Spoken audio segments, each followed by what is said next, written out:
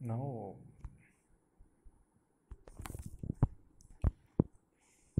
now we are doing the measurement of the distance between the 2 points by the direct ranging method. So in this method, the main aim of this experiment is you have to measure the distance by the direct ranging. You have to measure the distance between 2 points. So A and B are the 2 points. Okay. So A and B are the 2 points. So you have to measure the distance between these 2 points. So that is what your aim. One is direct ranging by eye judgment.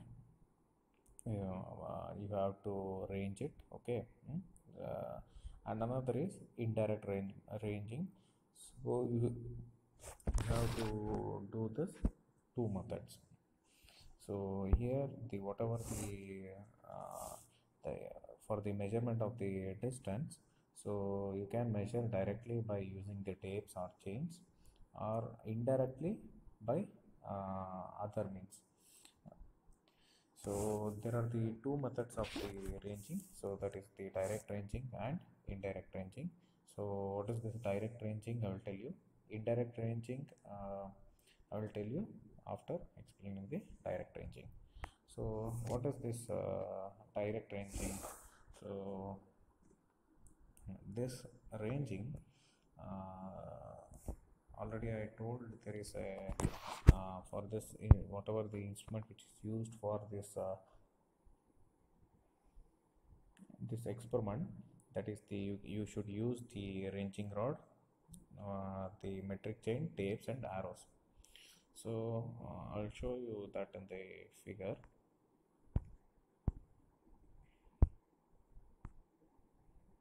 So this is what so you have kept the ranging rods here, here, here and here.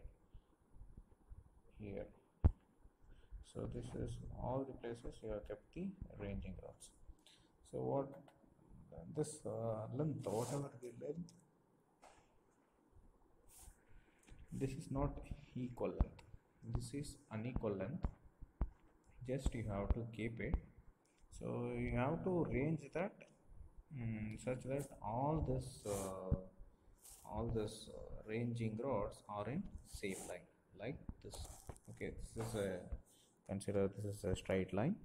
Okay, so this ranging rod, this all lies in this four ranging rods lies in same straight line. So this is what you have to do it. The main the whatever the ranging rod which you are using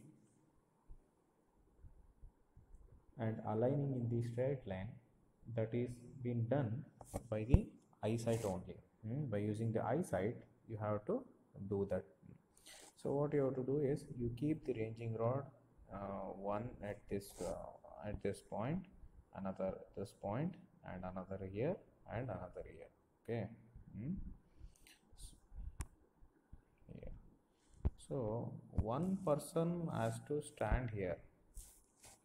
So one person has to stand here.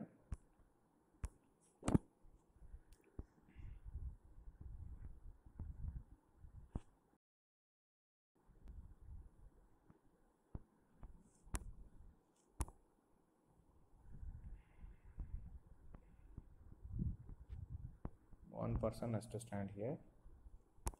So this person will give the direction, either this one or this one or this one, moving either towards the left or moving towards the right. So by hand signal he has to give the direction. Consider A and B are the A and B are the 2 points. A and B are these here. Okay, so A and B are the 2 points. So in between C and D. Okay, so C and D is the another point which we are lying. Okay, so we have to do this one. But intermediate points are there now. That one we have to set it. So distance this distance and this distance and this distance, we have not made it as equal. So just unequal distance, but it has to be ranged in a single stretch. So whatever the A and B are the 2 points at the ends of the survey line, erect the ranging rods at the each end points. So here you have to erect the points. One is here and another is here.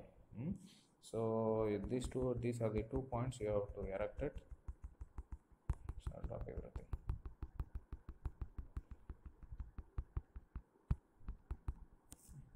So this is the one point, this is another point. Now you are standing here, so you are giving the signal. So now in middle 2 points, whatever the 2 points are there, you have to set out the 2 points. So this is what this is what the 1 point you have been set out. This is the another point we have been set. So now what you have to do is you have to give the, consider this point you have to label as A and B. This is our survey line. So after labeling this one, so what you have to do is you have to give the direction for this one and this one, either moving towards the right side. This is right side, so this is left side. Either to move in the right side or moving towards the left side. So you have to give the direction. So after giving this direction, you have to make such that you have to stand here by your eye contact only. You have to judge and make it all this points are in straight line. So this is what you have to do it. So ranging rod I shown earlier. So use it has been known, it has been available in the labs also. So this ranging rod, either this is the strips in the white and red color and black and white strips are available. So this ranging rods you have to use for the ranging for the survey lines. So this is the direct ranging. So indirect ranging I already explained in the previous video. Go through it so that this completes the measurement of the distance between the 2 points by the direct ranging.